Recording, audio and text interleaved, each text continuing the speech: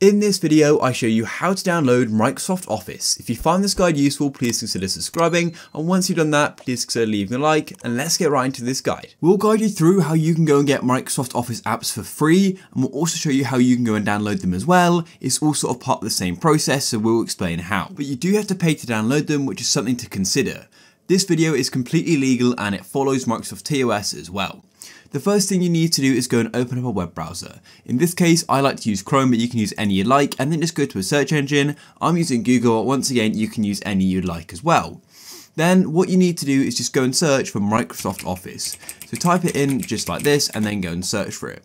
What you need to do is make sure you go to the official website, which is office.com. Alternatively, you could just go straight there, but it's easier just to Google it for me. And then here we are. The next thing I recommend doing is going and signing in or creating a Microsoft account if you don't already have one. As you can see, there is a Get Microsoft 365 button there, but I like to just go and get an account ready first.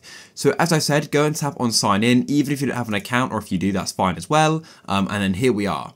Then if what you want to do is go and enter your email, phone or Skype if you already have an account. If you don't, you can then go and tap on create one just below it here. Once you've signed in or created an account, you'll then be taken to this page here and it's going to go and say welcome to Microsoft 365.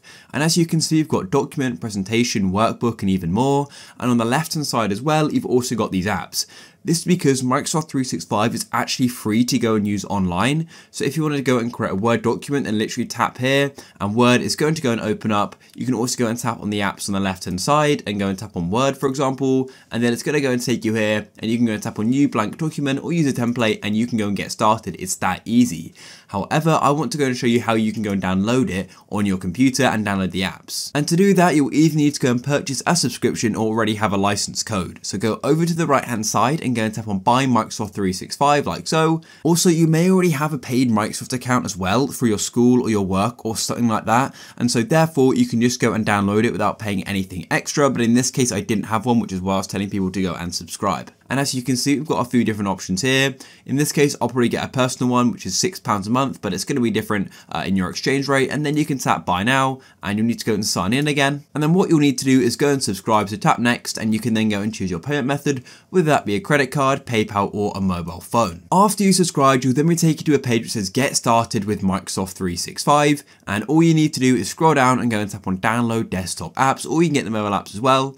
And then what's going to happen is that you'll need to go and download Office. It's really easy. Just press install Office. You'll get a pop-up and you can choose some settings and then just tap install at the bottom and then it's going to start downloading. Then what you need to do is go and find it in your downloads folder and go and run it. You'll get a Windows security pop-up and then Microsoft is going to start downloading. And as you can see, you're getting all these apps, Microsoft Excel, PowerPoint, Outlook, all of these are going to be installed on your system. And once it's finished, you can then just go and search your computer for them and they're going to pop up and you can go and use them.